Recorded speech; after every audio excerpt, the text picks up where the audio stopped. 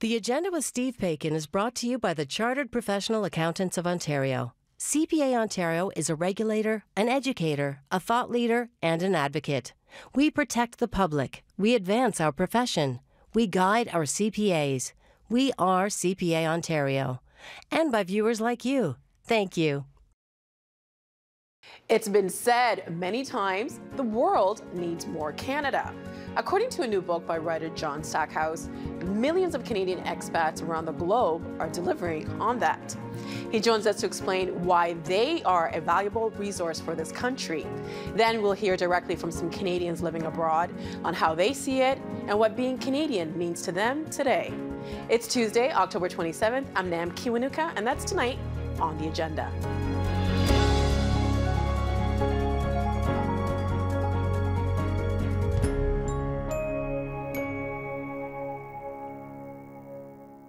About 3 million Canadians live and work in other countries. And even though they're abroad for their own reasons, writer John Stackhouse argues in his latest book that Canada would do well to make better use of them. The book is called Planet Canada, How Our Expats Are Shaping the Future. He certainly knows the file. He worked overseas as a foreign correspondent, and he was editor-in-chief of the Globe and Mail. He's currently a senior vice president with the Royal Bank of Canada, and he joins us now from Toronto for more. Hi, John.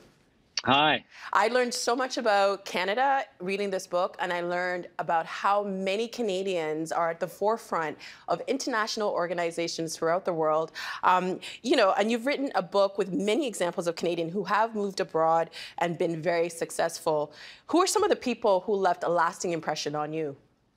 Well, first of all, I'm glad you've mentioned institutions, because not a lot of Canadians appreciate that Stanford, Johns Hopkins in Baltimore, and Cambridge, three of the world's best universities, are run by Canadians. That's just a small illustration of what Canadians are doing on the global stage. But the most interesting Canadians I met in the journey through this book are probably people you've never heard of. One is Rafer Wallace, who is one of China's pioneering green architects.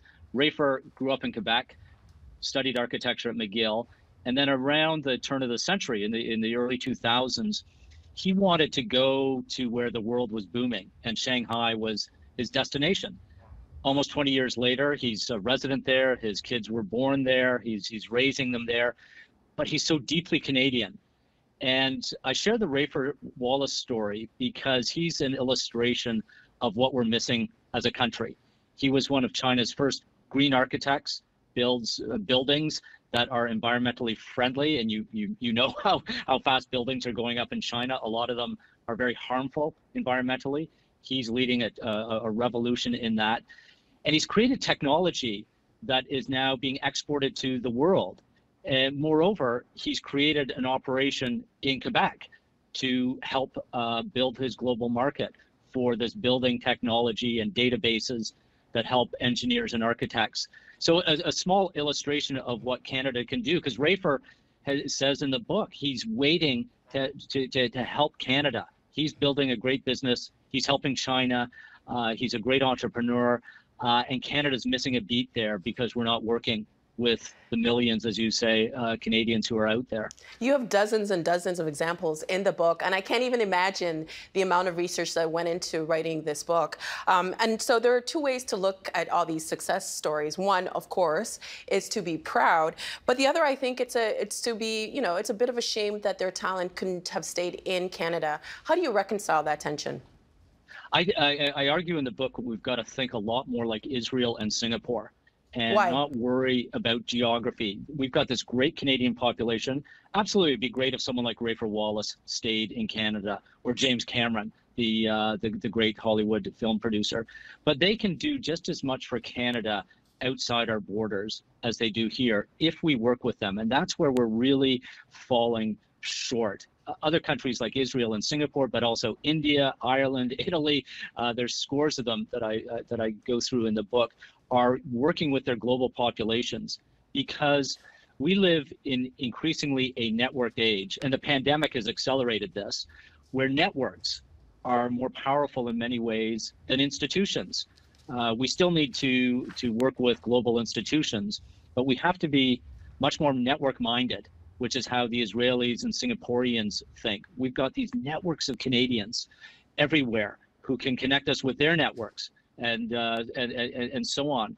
If you just look at the most powerful forces in the world this year, Black Lives Matter and what Greta Thunberg is building on climate change, those are networks. And that's the sort of thinking that we as Canadians can really advance in the 2020s. Can you give me, because in the book you do talk about what Ireland, Israel, India, Scotland are doing to leverage their expats. How can Canada, like, can you give us an example of how Canada, the Canadian government, can leverage their expats to advance the country itself? Well, first of all, we just have to recognize that we have this 11th province. We don't have to formally make it a province, but recognize it and help these groups of expats build their own networks wherever they are.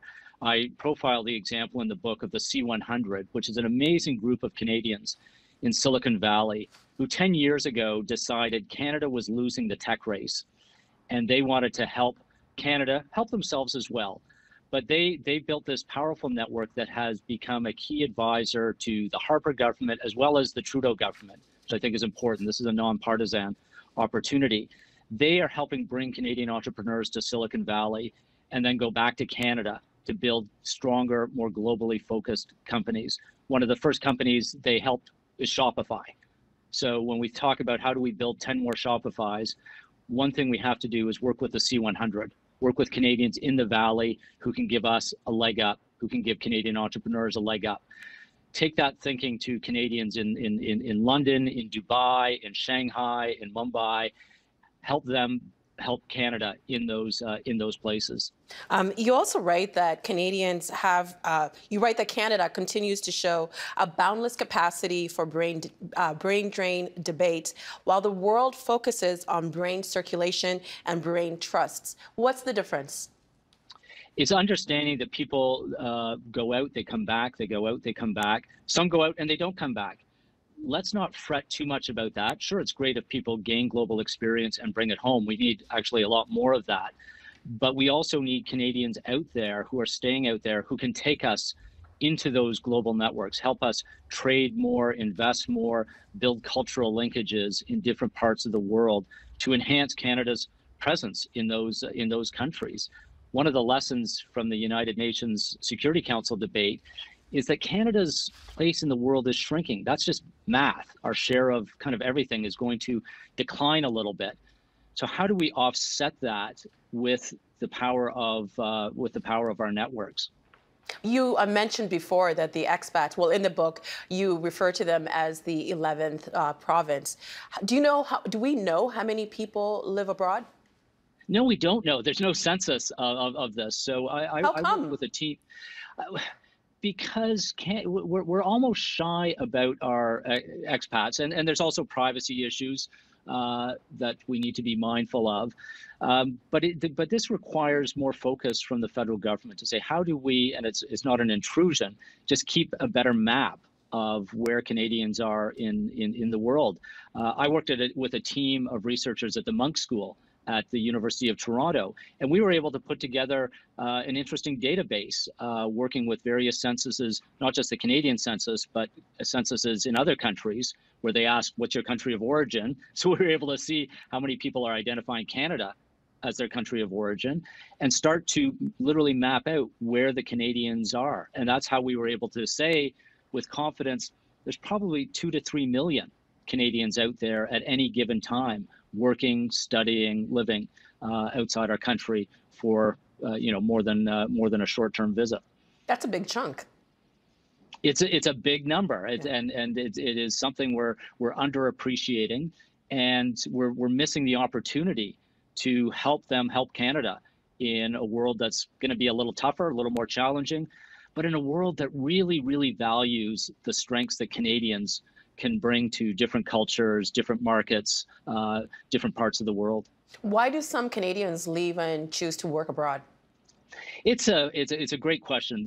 There's a real range, and it takes a lot of courage and a certain mindset to leave a comfortable country and a country of usually one's family and kinship.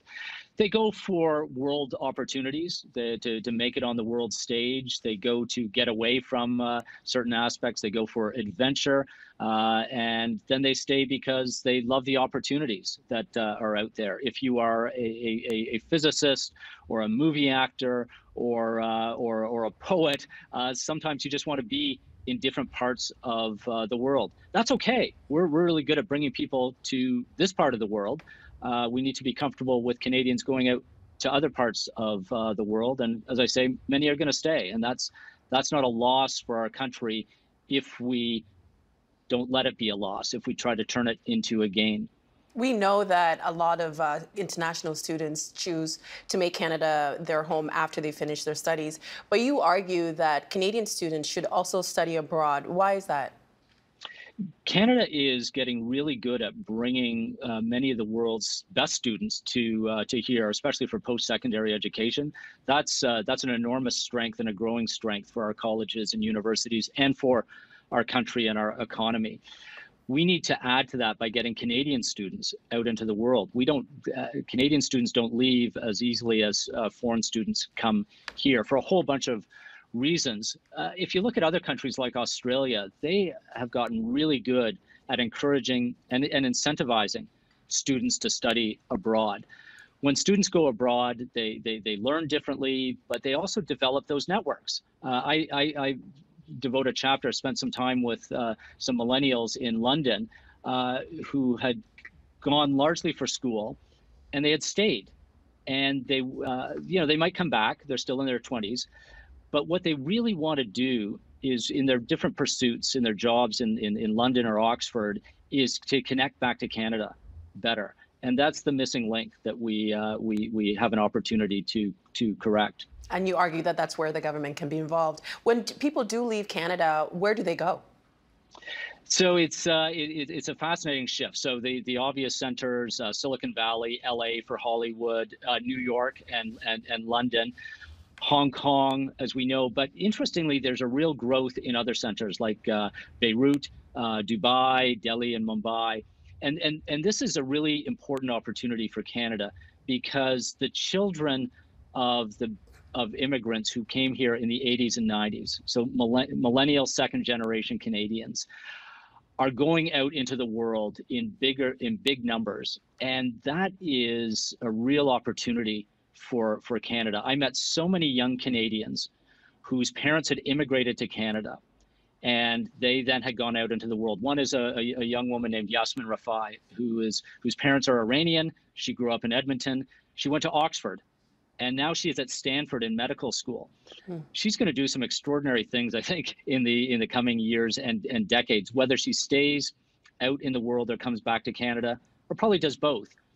But Yasmin is kind of the future. She is a children of different cultures, and that in a way is the story of Canada.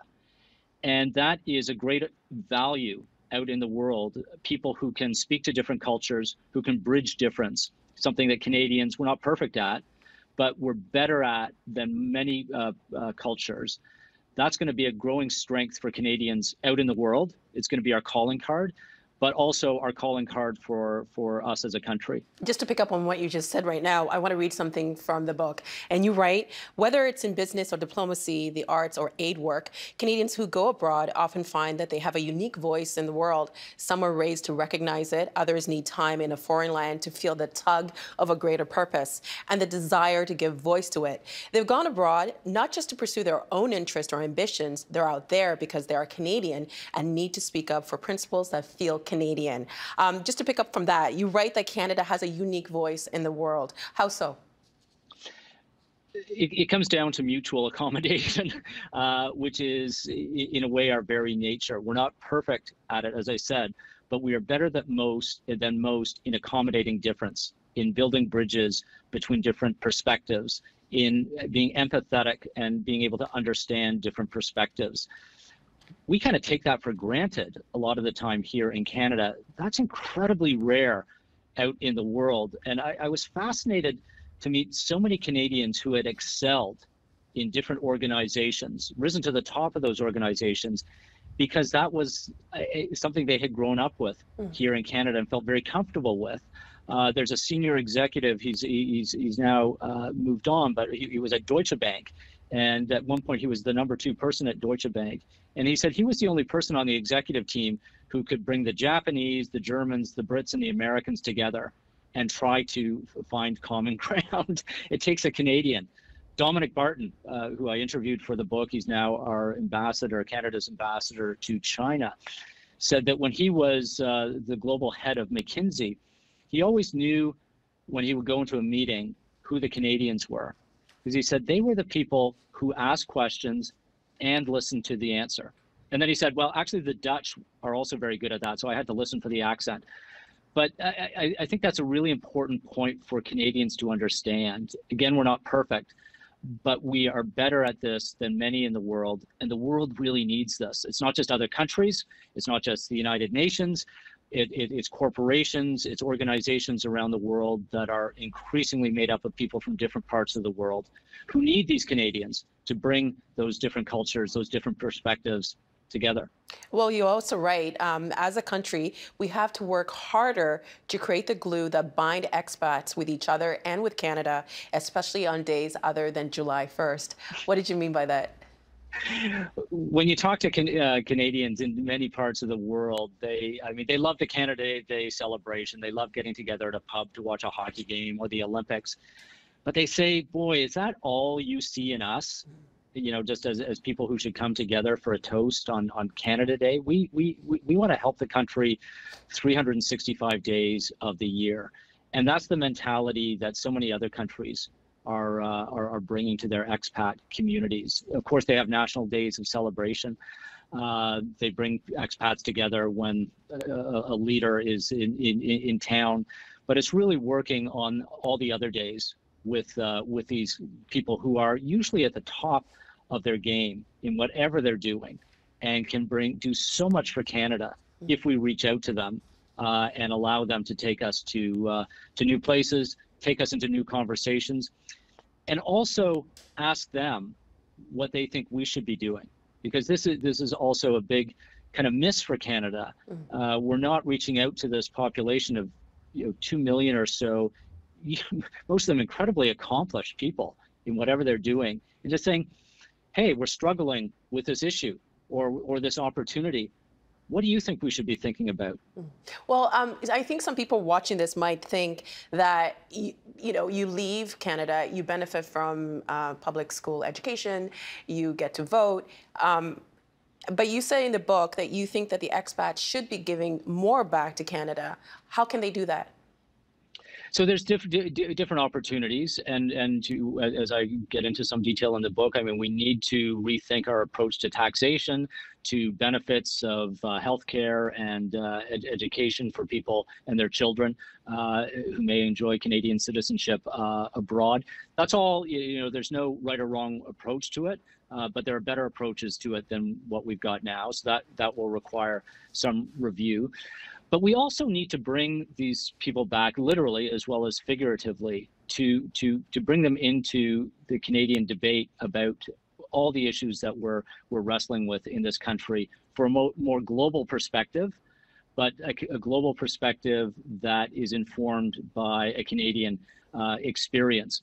It's fascinating in the pandemic to come across all the Canadians around the world who are working on the COVID vaccine, for instance, who are in health organizations in other countries. As I mentioned, the head of Johns Hopkins University, which is maybe the leading university in the study of COVID, is Canadian. One of the leading scientists at Oxford University working on the vaccine project is Canadian.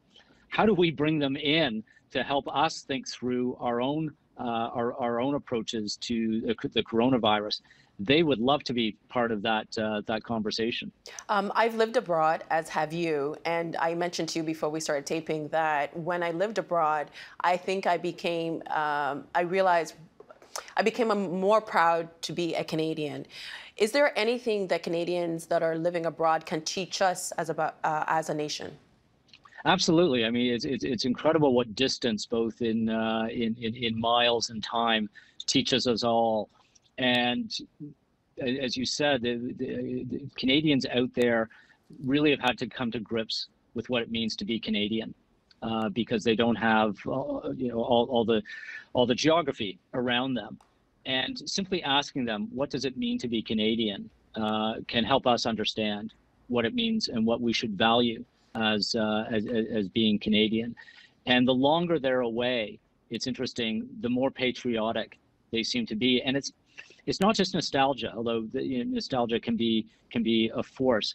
I think they recognize the longer they're away, truly what it means to be Canadian. I had a great conversation with one of Silicon Valley's most successful entrepreneurs and investors, Chamath Palihapitiya, who grew up in Ottawa, the son of refugees, lived on welfare often, the family did, and he was one of the early executives in Facebook.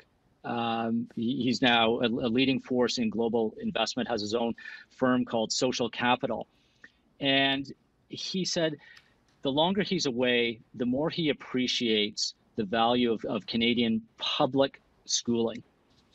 He said, I am who I am in Silicon Valley because of the public school system in Ontario. And then he got to go to Waterloo as a co-op student, and on from there. But he was only able to truly appreciate this when he was in Silicon Valley. John, thank you so much. That's all the time we have today. I think this is a great book for a lot of people to study, to figure out, to recognize how proud we should be as a nation. And the next time you talk to Alexa, you should know that the woman behind Alexa is a Canadian. So thank you so much, John. We appreciate your time. It's a pleasure. Thank you.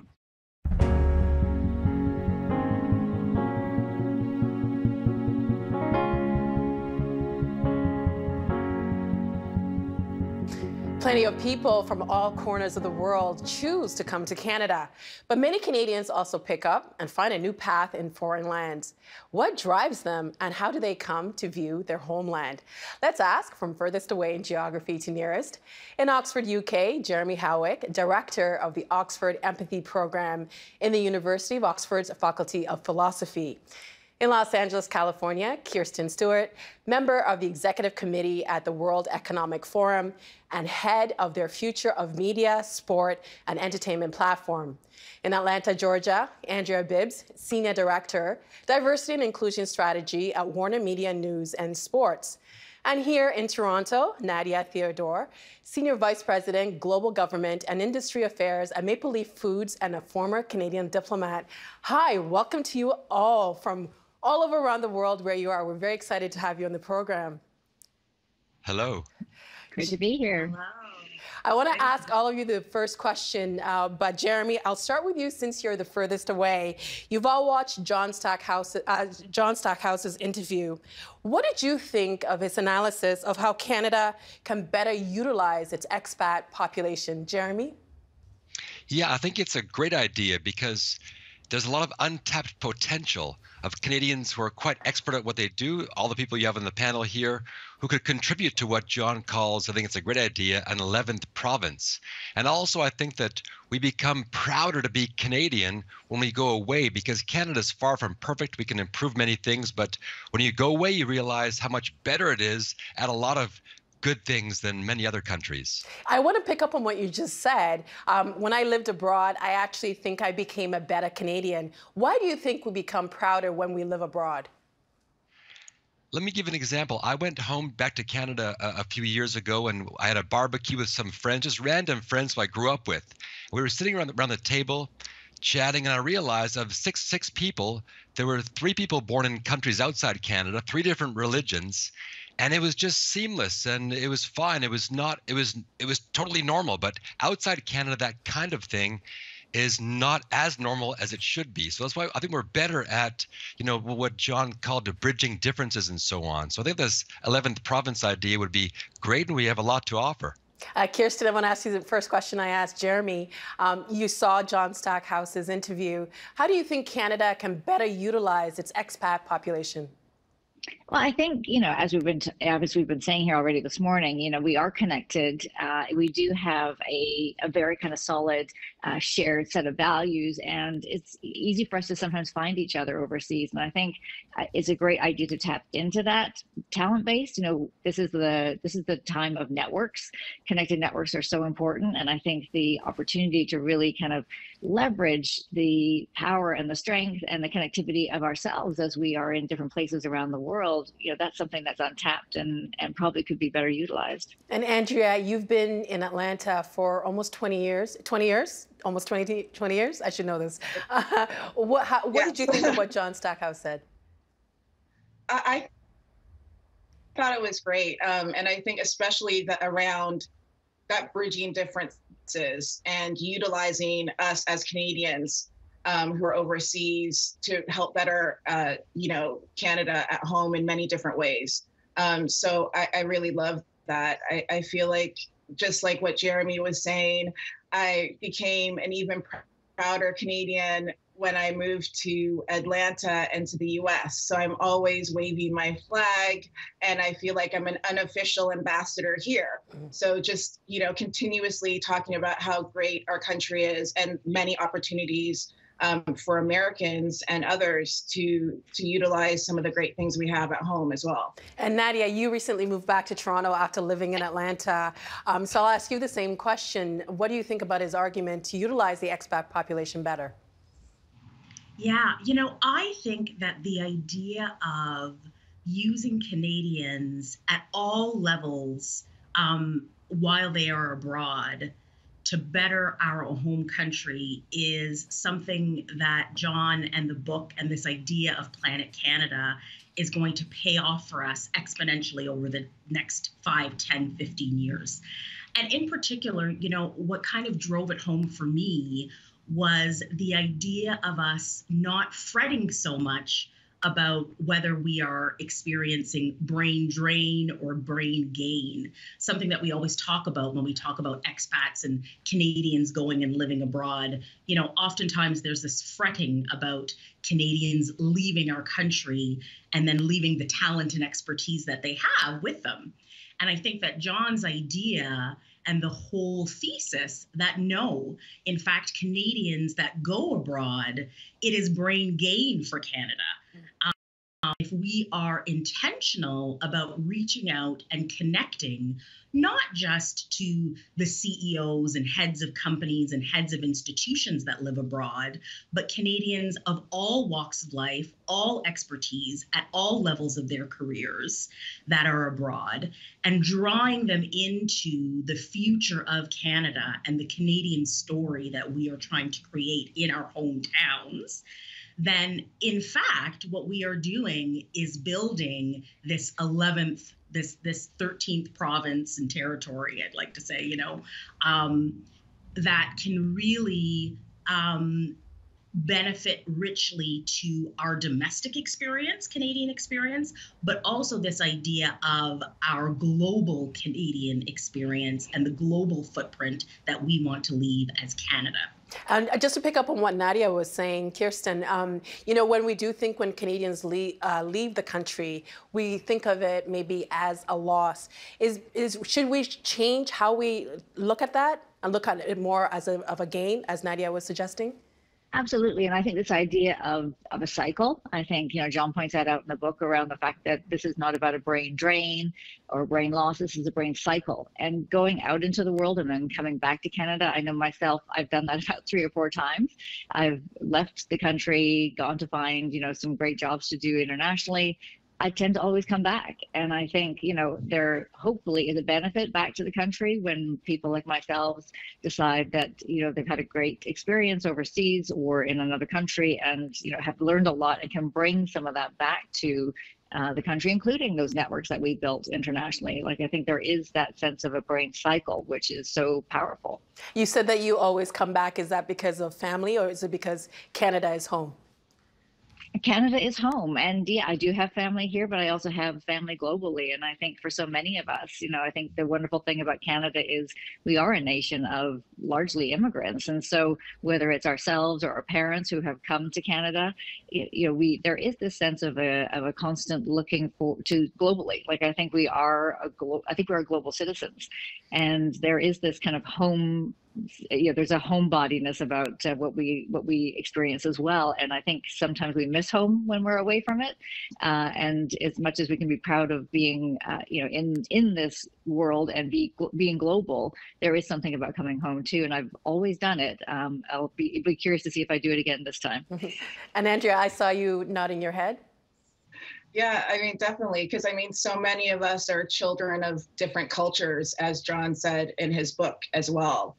My parents they moved to Canada from the UK, and both have Guyanese roots, and I'm first generation Canadian. So I grew up with a lot of other first generation Canadians.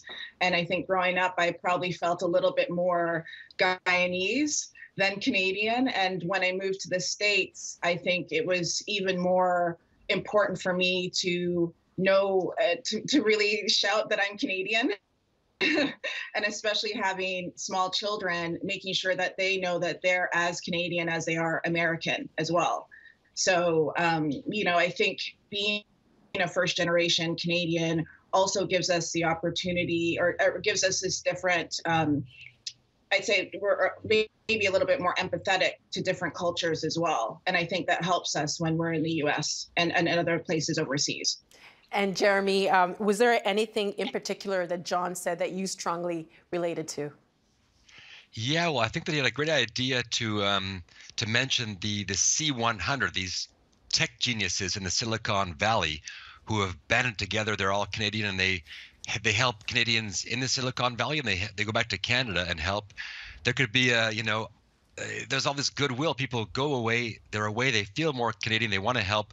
We could have a kind of M100 for people in media and sports like Christine and Andrea, an F100 for people in food, and an H100 for people in health. I mean, here at Oxford alone, Professor Sir John Bell is leading the charge to get a vaccine for the coronavirus, and he's way higher than I am, but I'm also not bad at what I do. So there's all this opportunity and this goodwill. So being intentional about it, as Nadia said, it should be a pretty easy task that could pay huge dividends. Nadia, I mentioned that you just came back to Toronto, and it was really nice to see the homecoming that you had on social media. A lot of people were very excited that you're back in the city, and you're working for Maple Leaf Foods. But you were Consul General for Canada in Atlanta. Is it much of what John is talking about the actual job of Canada's diplomatic community? Absolutely. And, more and more, it is our job to connect Canada around the world. More and more, we are seeing that our diplomats, our diplomatic community, our foreign service can really help shape the future of Canada by encouraging Canadians, the diaspora around the globe, wherever we as diplomats are placed, to be drawn in, as John says, not just on Canada Day, not just for the celebrations, but for the deep policy discussions that we are having about Canada domestically and Canada as our place in the world and where our place in the world is. And I think that we are, over the past 5 to 10 years, I would say, the diplomatic community has really tried to focus in on making those connections, building those communities, building those relationships abroad with Canadians, again, at all rank, in all different sectors, to really get a cross-functional view of what our Canadians abroad see as the future of Canada and what their contribution can be while they are living abroad, and then eventually when they come back home. And when you were in Atlanta as Consul General, what was your role? So as Consul General and as a Consul General, as an ambassador, or as a High Commissioner, our senior diplomats abroad are really the voice and the face of Canada around the globe. And so, our number one job, in fact, is to protect Canadians who are traveling in our regions of accreditation. That's number one. And we saw that ever so clearly and transparently during COVID-19 and the repatriation of so many Canadians from around the globe. And then second, of course, is our duty and our joy to help Canadian businesses who are looking for opportunities to sell their stuff, whether it's goods or services and everything in between around the world. And so we have teams around the world. They're called trade commissioners. Find one, use one if you are a Canadian company looking to sell abroad and go global. And then thirdly, and a bit about what we're talking about here today, we are here to sell the brand of Canada abroad, to really be the voice of Canada's foreign policy, the voice of Canada's pulse abroad, to tell people about what Canada stands for, what our values are, what our intentions are, and to build those alliances with other countries and other communities around the world. So Kirsten, when we hear brand Canada, do you think that the engagement of Canadians abroad should largely be a job for diplomats, or does the private sector have a role that they can play? Oh, I think the private sector has a great role. And I think, as already was pointed out, the C100, there's a lot of communities that are already self-forming on the private side, if you want to call it that. And I think business leaders who get together, and I think, Nadia makes a great point too. It's not just about leaders of business, but people who lead within businesses. So it's not always necessarily the top CEOs or presidents of companies, but those that take leadership positions on their own to kind of force their way through. There's entrepreneurs, there's a huge network of Canadians that do find each other. And I think as much as, we have the benefit of the diplomatic service in extending those opportunities to reach out and kind of talk about the greatness of Canada, I think it's also a great opportunity to tap into those that are on the private side and working business day to day, to also, be advocates and support the idea of brand Canada, not just the ability of Canadians within Canada, but those that are global, to connect and really, bring forward some fantastic, the wonderfulness of Canada. Well, in the book, John said he had lots of examples for the argument that one of the reasons that people like Canadians around the world is because we're kind of like the U.S., but not really. So, Jeremy, when you are living abroad, do you think that your country, do you think Canada celebrates your achievements the way they might if you were an American? I think the good thing about Canada is that we don't kind of brag about ourselves as much as some other countries like our neighbors down south. And can I just add one thing to what Nadia said? I agree that it's not just about Canada Day, but London's best party in Trafalgar Square used to be the Canada Day parade, and for some reason they stopped doing it. And if they could reinstate that, that would be wonderful, because I agree. It was a great place. I went when I lived in the UK. Yeah.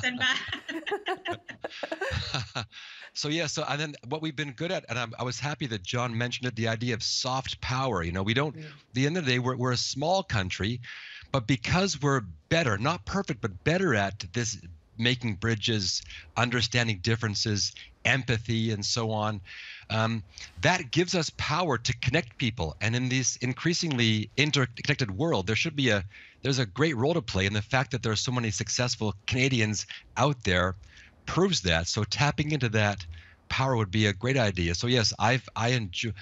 You're proud to be Canadian because people are right away positively inclined towards you the minute you say that you're Canadian. So it's a great advantage being a Canadian outside Canada. I wanted to ask all of you, how did you end up living where you are living? Jeremy, I'll start with you.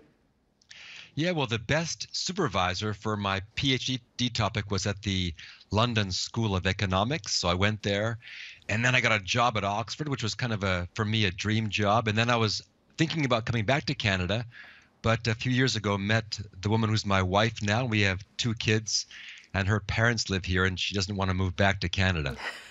That's great. So, my husband's from the UK. I made him move back to Canada. Well, after 5 years there. You have better negotiating skills than I do. And Kirsten, how did you end up in LA? So I'm in LA. My husband's actually consul general here in Los Angeles, Arizona, and Nevada, and I with the World Economic Forum. So I was working in Geneva for the last year, had moved to the New York office, and then when suddenly everything started shutting down, instead of commuting back and forth from New York to LA to see my husband, we decided I'd be working from here, working from home out of LA. But this is my, as I said before, this is my, I think, my third stint now in the States. When I was with Twitter, I was running the North American media business out of New York. I was with Hallmark running the international channels out of Denver. So I've had a few experiences in the States, and it's ultimately, we talked about why. Sometimes it doesn't matter scale. Mm-hmm. Like, as much as we love and enjoy, and we can nurture ourselves and really learn and grow within Canada, sometimes you do have to extend outside those borders in order to really kind of live the full experience of your possible career. And I think that's why a lot of folks do end up going. And again, that's not necessarily brain drain. That's part of a cycle. Hopefully you come back again. But this is now my third time in the States. Does it feel kind of weird or strange in this COVID time? I know you said you had family here, you have family there as well, but not being able to know when you will be able to see your family in Canada. It's really tough. I've got my girls who are more grown now. One's out of university. The other one just graduated actually into this kind of bad mess right now. My parents are there, but most of my family's back in the UK as well. And, I think we've been used to living a connected life. I think challenges like this, COVID times, make it really, really tough. I feel a bit better, to be honest with you, knowing that they're back in Canada. I feel like they're a bit safer where they are than if they were with me necessarily. So, and I know that the challenge of COVID is everywhere, and the cases are rising globally, which is very scary for everybody involved. But I think there is a sense of comfort in knowing that with the Canadian healthcare system, they're sitting in Canada and probably are pretty safe compared to where they could be elsewhere. It's been great being able to continue doing this show, but sometimes the tech is not with us. And so we've lost Andrea Bibbs. We're trying to reconnect with her. But in the meantime, we'll continue our conversation. Nadia, how did you end up living abroad? Well, so I went abroad for my job. My previous career life, was all about representing Canada in different places around the globe. And to Kirsten's point about cycles, my decision to, in this time, come back to Canada and move to Toronto. I'm born and raised in Ottawa, but to move to Toronto and to take up an executive role with Maple Leaf Foods was really about exactly what we're talking about. This idea of expats, Canadians who have lived the majority or a vast majority of their life abroad, seeing what the opportunity is to give back to their country, taking what they have learned, and then coming home to make that contribution. And who knows, maybe, one day continuing that cycle, as Kirsten said, and going back out. But for me, it was the opportunity to work for such an iconic Canadian brand with such strong values that aligned with my own, seeing what I had seen living abroad and having the opportunity now to give back to Canada from home was something that I just couldn't pass up. Was it bittersweet for you to come back? Because you had a community in Atlanta, you had friends, you had people, your friends. Was it bittersweet to come back? Absolutely. It was bittersweet to come back. It was bittersweet to leave government and join the private sector, all of those things. And, I think it's a little bit about what we're talking about when we talk about Planet Canada and this cycle of people coming in and out. It is absolutely bittersweet to leave your country for another opportunity. But of course, then when the decision is made to then come back home, it's also bittersweet to leave the life that you have created abroad. But I really like this idea of calling it a cycle. I think that that is true with so many things in life, and for sure it's true with regards to careers. And bittersweet to leave, but it sure does feel good to be home. Well, welcome back. Jeremy, I lived in the UK for 5 years, as I mentioned, and a lot of people would mistake me for being American.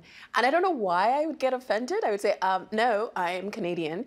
Have you gone through that, and do you correct people? Yes. Well, the fact is that, I mean, the United States is more belligerent internationally than Canada is. So in many countries, it's dangerous to be an American. So we're quite happy to be identified as Canadians. And when I've traveled around the world, a lot of Americans put Canadian flags on their backpacks. And just listening to all these wonderful stories, I also went away twice. I went to the university, my undergraduate degree in the States. And in a way, it's not a brain drain, it's a brain gain, because we go away, we expand our own horizons as Canadians. And we therefore have maybe even more to give back when we've been away and when we are away. So yes, but overall, I'm proud to be Canadian. I do correct people, but I don't get angry like some Canadians do, because the fact is that our accents to the outsiders are difficult to distinguish. Well, how would you define the difference between Americans and Canadians? Not to put you on the spot.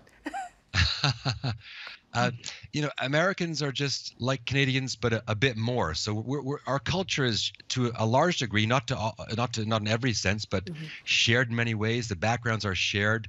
Both countries are multicultural, but the U.S. has a more violent background, has a more violent culture. They're more likely to use guns, more likely to be a bit less knowledgeable about the rest of the world. They're more likely to be a bit less able to make bridges. And of course, I'm not generalizing for any American friends watching that they're bad people. It's just the fact is that there are differences, and anyone who's been to both countries notices it. And I think we're just a bit more tempered in many important and good ways. And Kirsten, given that you're living in the U.S., does that bother you when you're mistaken for being an American?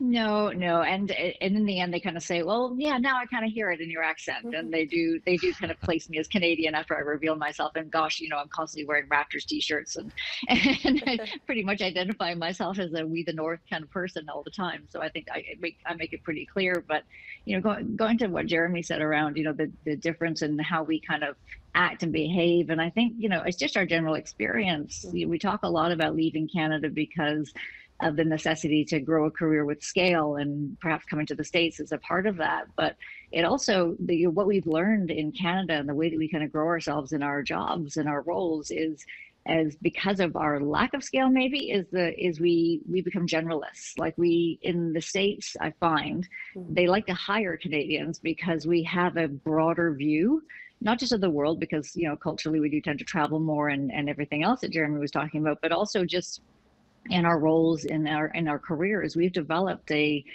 certain kind of expertise that can make us more kind of flexible in multiple roles. And so at times like these, especially when they're looking for, how are we going to get ourselves out of this post-COVID recession, and what does that look like, and how are we going to rebuild things, having generalists like ourselves who have been really responsible and have to be quite flexible in our jobs, because there's no such thing as, we don't have the scale to support someone doing something so specific, that our ability to work across departments, to work across industries, I think that's something that is a real value. And I find that when I get hired as a Canadian in the States, it's always pointed to the fact that you can do more than one job. And I think that's a great skill to have. And Nadia, because I think people, when we do talk about the opportunities, Canada has its challenges, we know that. But I think people would be surprised to know that, especially this past summer, we were talking about racial injustice, the Black Lives Matter movement. I know a lot of my friends who are Black, people of color, who have chosen to go to the United States because there are more opportunities there for them. Would that surprise people, Nadia, do you think? I think that it might surprise Americans, frankly, when they hear that Canadians have left Canada to go to the United States because there's a lack of opportunity in Canada. I think that many Americans see the differences between Canada and the United States, much like how Jeremy described it. And so they would often say to me, wow, you live in the best country in the world, or at least the second best country in the world after their own, because they are very patriotic. And they would be surprised to hear that in many sectors, and especially when we're talking about corporate Canada, much of the time gaining opportunities as we've talked about to really scale your career is quite difficult in Canada. And that's, by virtue of the size of our economy, but also by virtue of, the cultural norms that is Canada, which of course, in some instances are positives, not being too much, not being too extra, not wanting too much, not wanting to be too boastful. All of those things are positives in many instances. But when you're looking to grow a career and get those endorsements and those opportunities, oftentimes you want people who are going to be boastful about you, who are going to push you to want more and do more and gain more. And so that requires you oftentimes to go abroad. And I think that many Americans would be surprised that that is the truth that many Canadians feel when they stay in Canada. One of the arguments that John makes in the book is that, while we do have a lot of international students coming to Canada to study here, one of the arguments that he makes is that Canadian students should also leave Canada, travel abroad. And I understand there is a certain amount of privilege to be able to do that. Not everybody has access to funds or even a different passport to go and travel. Jeremy, since you are in the UK and an academic, what do you think Canadian students would get by studying abroad? The main thing you get is that you realize how great Canada is because you get to contrast it with where you are. So here in the UK, it's a fantastic place, but they have the vestiges of and a real class system. And of course, we have that in Canada too. But the fact is that many people here in the UK who are part of the so-called upper class are unable to communicate with and relate to those they consider to be part of the lower class. And that creates problems. It creates problems dealing with COVID when you have the people in the government behaving in certain ways that the average Canadian politician just wouldn't do. So the benefit of going away is you realize what it is to be Canadian more so than you do, paradoxically, if you remain in Canada. There's so many things we take for granted. Like, I mean, you have the Brexit here was kind of almost half of the 1% difference. People kind of still, it's paralyzing the country. Whereas I'm from Montreal, we had a referendum there. It was the same thing, 1% difference. But the next day almost, the vast majority of people just get on with it and accept the result. And whereas in the US, who knows what's going to happen if it's a 1% difference in this coming election. And Kirsten, we can't have this conversation and not talk about what's happening in the U.S. The election is days away. What's it been like for you as a Canadian to watch an election of this magnitude unfold during a global pandemic as a Canadian living in the United States? It's a fascinating time. I think we're here while history is being made, in whatever way it gets made over the next week. And, we're seeing conversations that had never been had before. We're seeing groups that had felt that they were disenfranchised and were, for many reasons, didn't have the microphone, now have the microphone in a really powerful way. So it's just been, as an observer, as someone who can't actually vote in this election, but who obviously has a lot of opinions because, I live and work here. It's been an interesting time, and I think we are really here at a time when history is going to be made, and to see how this all unfolds is going to be a fascinating next week ahead. And Nadia, I have to bring up your old job again. When you were Consul General, you were responsible for some very Republican regions in the U.S. What was it like to work within a diplomatic context with Republicans? I get asked that question all of the time, and I feel like my answer is not what people are expecting. But I have to say that, and maybe this is by virtue of my training and by virtue of my personality, but it was good.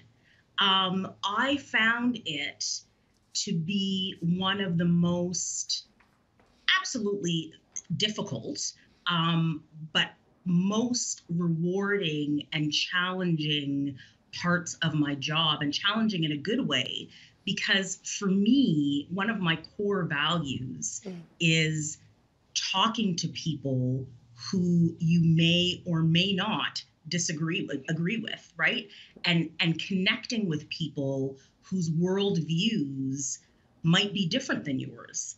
Because to me, it's only through doing that I can then identify. Again, I always said to people, and I'm stealing actually a line from Deputy Prime Minister Freeland. She always used to say, I get paid by Canadian taxpayers in Canadian dollars. So my job is to think about Canada, right? So it's only through talking to people who on the face of it have different views than I do that I can really start to unpack, okay, what is it that relates to what I am trying to bring back to Canada in this situation? What is this person teaching me about where Canada can see itself? We always say, when the U.S. sneezes, Canada catches a cold. Mm-hmm. And so the upheaval that people are seeing in America today, and this tension and this point in time in history, I really do believe that Canadians, especially Canadians that are living abroad, need to be watching and listening and learning, and then bringing those learnings back home for us to learn and to do better here at home, to ensure that what we have built as a country is kept intact and ameliorated to the extent possible. And to me, my time in the Southeast USA taught me that in spades. And I learned so much from every member of Congress and politician and business person that I engaged in, no matter what the stripe. Well, I think we can only finish off on that, Nadia. Thank you so much. And thank you to Kirsten and to Jeremy. And unfortunately, we weren't able to reconnect with Andrea. Andrea, we do appreciate your time. Thank you. Thank you. Thank you. That is the agenda for Tuesday, October 27th, 2020. Case counts keep rising. Tomorrow, how well has the province done communicating with the public about COVID-19 during this pandemic?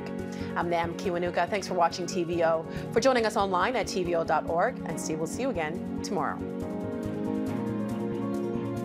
The Agenda with Steve Paikin is brought to you by the Chartered Professional Accountants of Ontario. CPA Ontario is a regulator, an educator, a thought leader, and an advocate. We protect the public. We advance our profession. We guide our CPAs. We are CPA Ontario. And by viewers like you. Thank you.